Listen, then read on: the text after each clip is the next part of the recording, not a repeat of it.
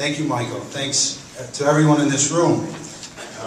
I'm Michael's bodyguard. It's truly an honor to be recognized here today, especially among a group of peers that belong to the most prestigious agent association in the insurance industry, and it's really truly an honor.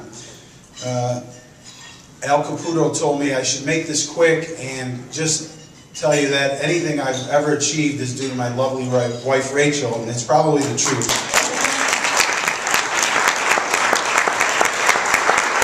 But I have to also take this opportunity to expand upon this research project that I started 25 years ago when I got into this business.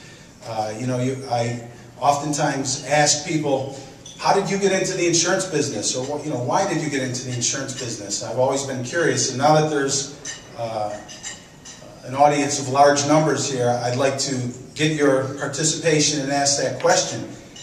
Would you please raise your hand if, as a young child or as a teenager pondering your future, if you thought that you would be working in the insurance, you aspired to work in the insurance industry?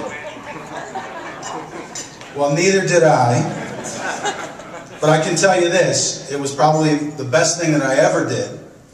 And I'm proud of what we achieve in our industry. We help people. We're a vital cog in the economy. And without the insurance industry, commerce wouldn't exist. I'm proud of what we stand for, and so very proud that you guys chose to honor me with this prestigious award. So thank you very much.